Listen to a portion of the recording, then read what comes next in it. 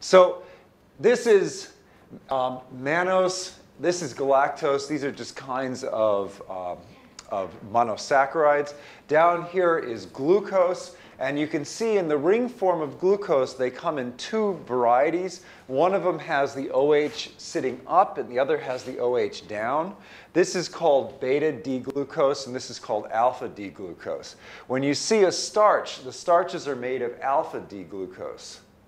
But the beta-D-glucoses are also found in a molecule, an important molecule, which is also a polysaccharide, but is not a starch, called cellulose.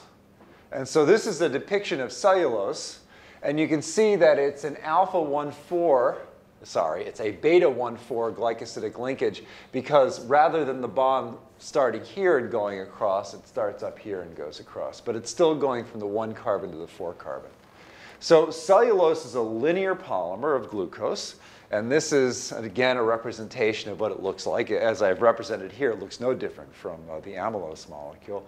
But rather than being a glucose storage molecule, cellulose is a structural molecule.